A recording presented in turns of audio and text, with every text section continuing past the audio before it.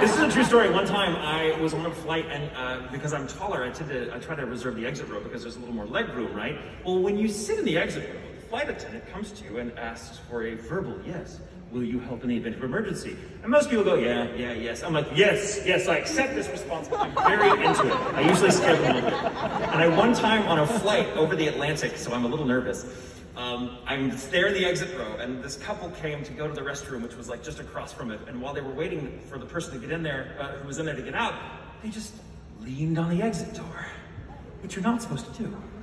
Now, granted, it doesn't just fly open that easily, but still, there's a sign. It shows a picture of someone leaning and then a big X over it. And I was like, and I had to say something. And I was like, excuse me, you're not supposed to lean on that? And they got offended, and I was like, I gave a verbal yes.